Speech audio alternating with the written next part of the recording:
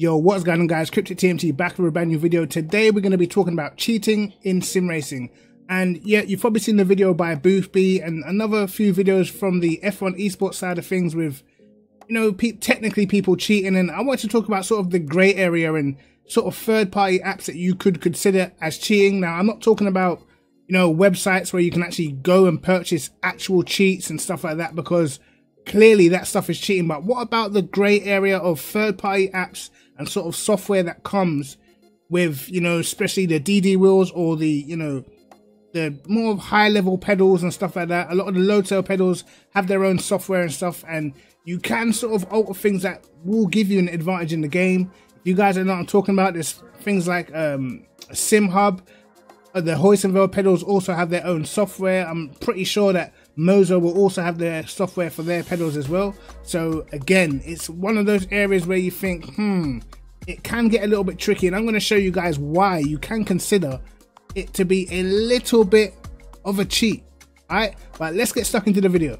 So this is the SimHub app. I believe if you've got sort of the haptic pedals or pedals that have a motor in it, a lot of the sort of newer low tail pedals, the higher end stuff, then basically what you can do is you can literally add different forces to your pedals, and you can change how linear the throttle is. So for instance, on ACC, where you see, you know, a lot of people having to use 0TC to get the absolute maximum out of the car, and you might be thinking, how the hell are these guys doing it so easily?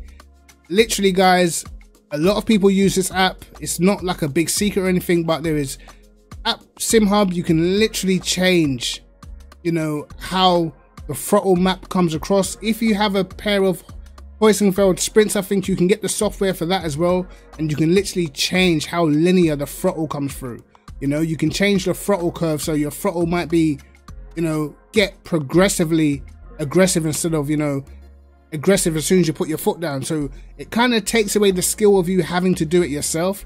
Now you can see on these sorts of apps, you can actually edit things yourself, and you can see what that does to, you know, the wheel lock or the wheel slip. You can also do this sort of thing with your pedals, your accelerator pedal and stuff like that. And I can't use it because I don't have the right pedals, but I'm only seeing that it must be a pretty big advantage. I did watch a video of a guy who was basically talking about the same sort of thing, and he actually has the pedals to use this sort of software, and I'll probably put a section of his video in this video. Hope he doesn't mind. I'll leave the link to his channel and his video below as well. And he basically shows he was on iRacing using SimHub, and basically on iRacing the Porsche Cup car has no ABS, no traction, nothing like that, but because he's able to edit the throttle curve response, edit the brake and stuff like that, he basically made it so much easier for him to drive the car. Without it, he was struggling. With it, he was a lot quicker. And these sorts of things is where I'm saying it's a bit of a grey area.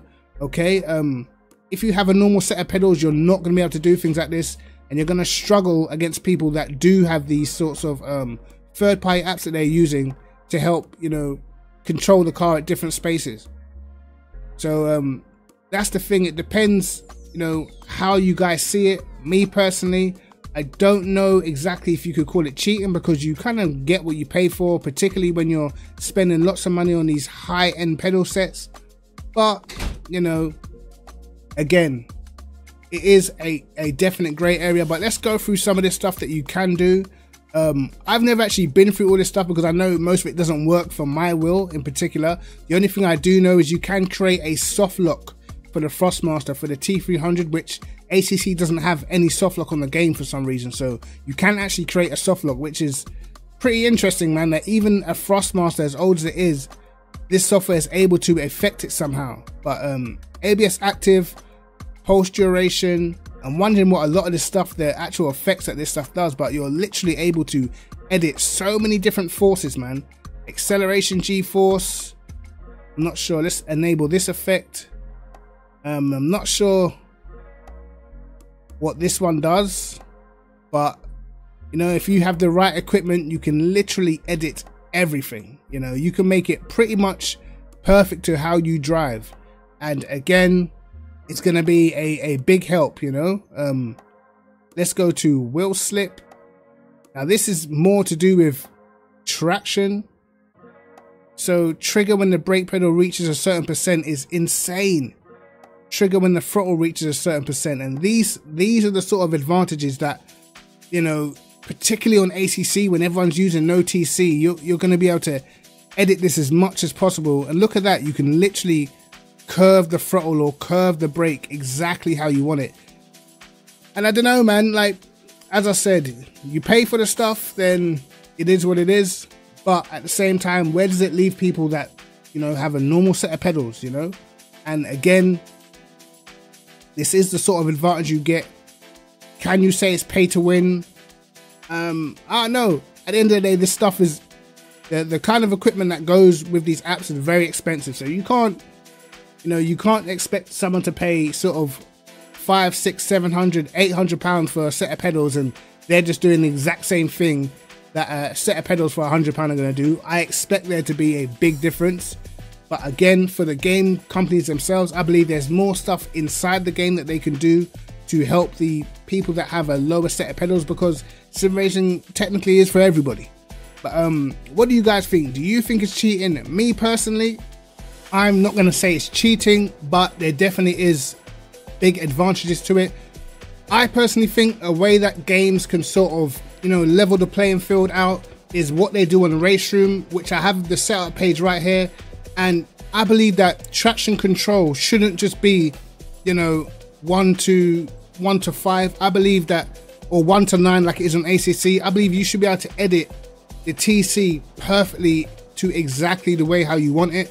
And you can see here on Race Room, you can literally edit the levels of traction between each traction cut. So if it goes 1 to 6, you can edit how much TC you're getting from 1 to 6. So you are in control of exactly how much traction control the car is getting. And that's on the traction cut, traction slip, and the overall TC. So I believe things like that will help level the playing field out, because you can kind of then make your own TC curve, which is going to suit you exactly to how you can handle it with your pedals. Because some people might have, you know, really fast travel where their throttle pedal goes from 0 to 100 extremely sensitively, and there's nothing you can do about editing that if you have just a standard set of pedals.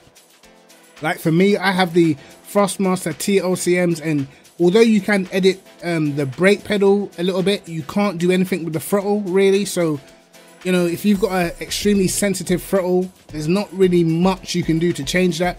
So I feel like they need to have a sort of system inside the games where they have, you know, the same way how you can see on Race Room, where you can literally alter the different levels of TC you can get. I believe they should have sort of a sensitivity monitor on, you know, brake, throttle, actually inside the game, so you can sort of mess with that and get it to be precisely what's best for your pedals. Because as I said, if you just have a standard set of pedals, you're probably not going to be able to challenge right at the front of ACC or any of the newer sort of titles. Even if you get on Le Mans Ultimate, the braking is particularly tricky. So, you know, with just a standard set of pedals, you're going to struggle. And that's why for me, when I saw that, you know, LMU are pushing to bring out Le Mans Ultimate on console, you know, if you don't have a decent set of pedals, man, it's going to be pretty tricky to be doing ABS off and stuff like that, particularly if you can't edit your pedals at all, you know.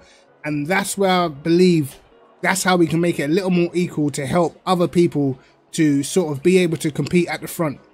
Even when you go on games like Call of Duty, you can literally fine tune, you know, your analog sticks. You can fine tune your triggers, your sensitivity and stuff like that, just to get your control pad perfect for how you want it. And I believe they need to do something like that in sim racing, and not just for third-party apps, because as I said, you know, people are going to be getting different sort of advantages and stuff like that, and it's not exactly a level playing field. And of course, if you pay for something, then you're going to want all the benefits that's going to bring you. But at the same time, sim racing is for everybody. It's a broad scale, and I believe the game companies themselves can do something to help that out and just make sure that everyone is, you know, sort of playing from the same sort of field. Of course, people that still have their third-party apps, they're still going to be able to do things that maybe are not possible for, you know, game companies to implement inside the game, but at least give us a few options to, you know, change your sensitivity, change the throttle